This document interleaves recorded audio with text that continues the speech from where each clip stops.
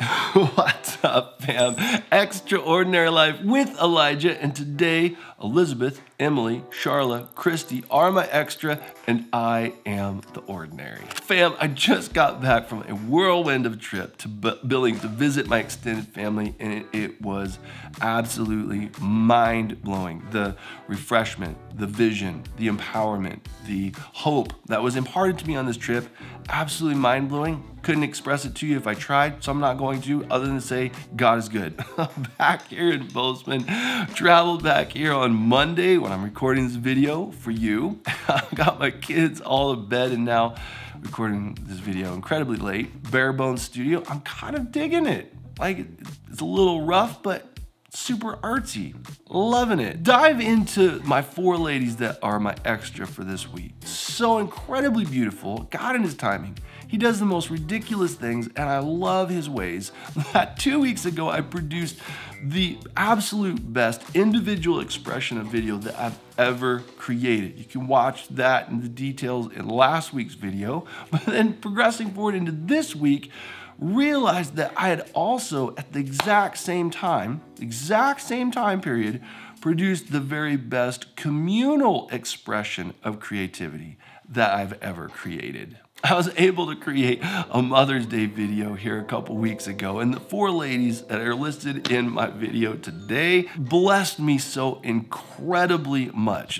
All four of them, when I sat down and asked how they were doing in sharing on camera, said to one degree or another that they were incredibly nervous. Despite their nervousness, that they pressed into the grace and the faith that they had on their lives to share their insights. Leadership had prayed over each woman and selected them purposefully and intentionally as God laid them on the hearts of leadership. Now, as their leadership said, yes, we honor all four of you, that God has some grace, some word to impart through you, that they all four stepped into that by faith and shared so boldly, so vulnerably on camera, despite being afraid. The beautiful aspect then is that I got to sit with each one of them and I got to receive that word imparted to me as they exercised their gifts to please our Father's heart.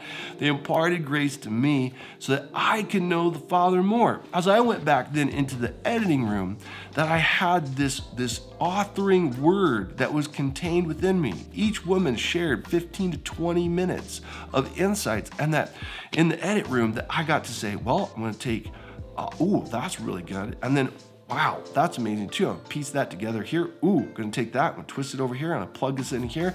That I got to then respond on behalf of them to then birth something to my community that would be a joy and enjoyment to them. After everyone saw the video on Sunday morning on Mother's Day, there were so many people then that came back to me and said, Elijah, thank you so much for that video. It was so beautiful. It was so meaningful. Thank you so much for that. And that I got to tell each person, thank you so much for honoring me and sharing your gratitude with me for my editing skills and being able to share those with the body and to birth something to you that you can enjoy. But I didn't really do anything. You should also go and say thank you to all four of the women who shared such beautiful insights that created an encounter for you with our Father's heart. Family, as I pressed into this in prayer, it became such a beautiful encouragement to my heart that on Mother's Day, I got to experience a very small blessing of what it is to be a mother and to birth something through an authoring word that's placed within you to cause latent capacity to explode into proactive and intentional capability. You run all the way back to Genesis chapter 1. You find this creative muse that happens in heaven. It says, let us, plural pronoun, create man in our, plural pronoun, image and let them rule. The beautiful aspect of that is that there's this picture of the Trinity at the beginning, talking amongst themselves. How are we going to do this? I don't know. Like, we could do it like this. I like that. But can we do that a little different way? Until finally, the establishment of the great desires of God's heart were established. And then running forward into then Hebrews, it says that nothing has been created that has been created aside from the word of the Son's power. The beautiful thing is that in heaven, we don't sit at a round table. It's a very rectangular table, and seated at the very head of it, firmly established on the throne, is our Father.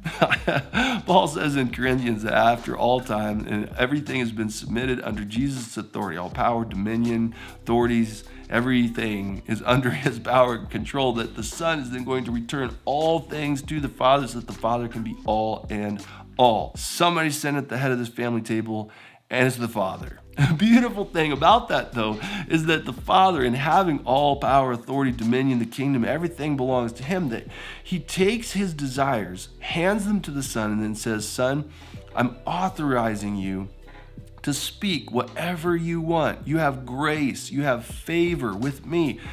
Whatever you say, it's going to happen.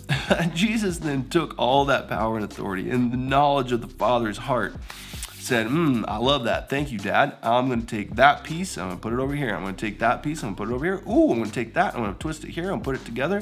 Bada boom, bada beam. I'm going to release it. And that then his authoring word passed through the veil of the Spirit's presence, presiding over the unformed goo and chaos of the earth's substance.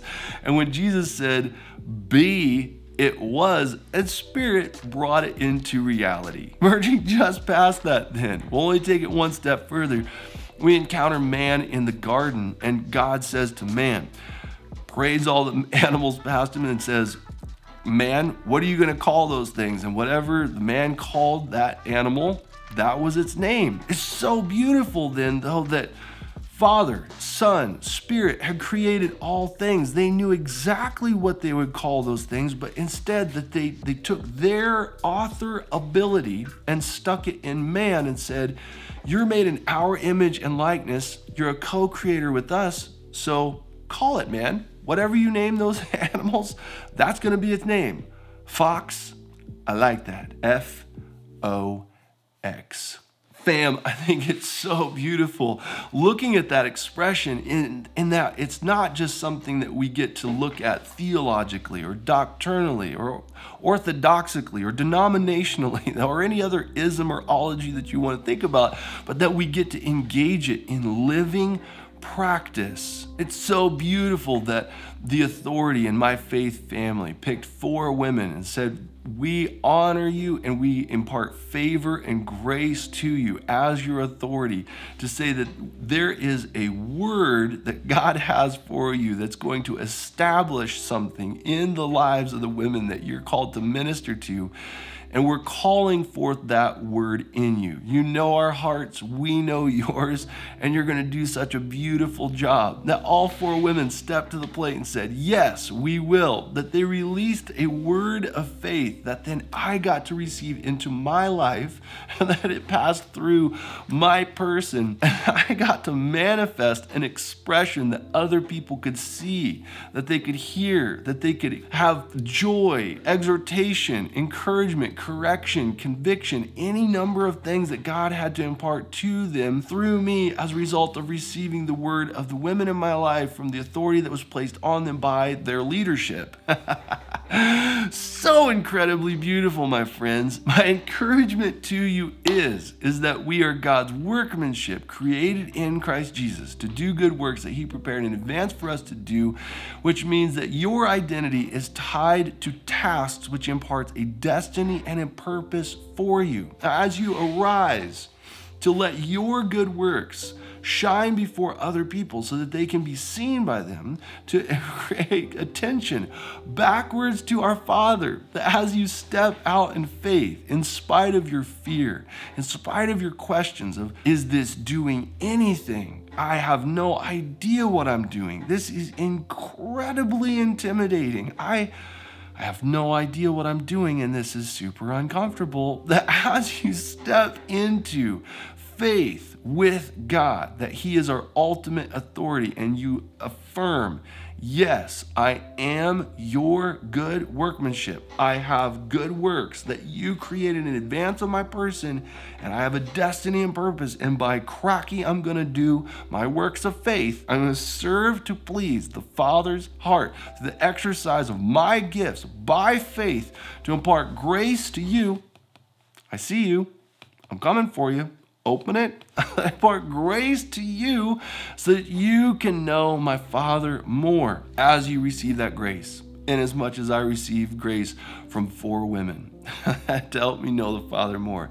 That as you receive grace and know the Father more, that you're going to be empowered to release that grace in such a way that it helps all of us to receive grace to know our Father more. And the cycle goes on and on. My encouragement to you, my exhortation, my admonition, all of the big words that inspire action would be that you would press into whatever it is that God has given you to do by faith. Do not shrink back, regardless of what you're feeling, regardless of the insecurities that you might be facing. Do not shrink back. Take your stand in the grace that God has given you and move forward. As you do, you will serve to please your Father's heart through the exercise of your gifts by faith. Courage is not the lack of fear, but it's doing what God has given you to do anyway, in spite of your fear. And as you do, you will impart grace to others so that they can know Him more. If you subscribe to what I'm doing, then hit the button, hit it, and then get it. Release those good works by faith, my friends. Hit the bell as well so you get notified with the new content. And if you loved this video, you didn't just like it, you loved it, then hit the thumbs down button. Huge shout out to Anne Berlin. Oh my goodness, you blessed my heart so much, lady. she left me a comment and said, it is so incredibly hard to hit the thumbs down button, man, but I smashed that thing. Great video, but man, it's hard to hit that thumbs down button.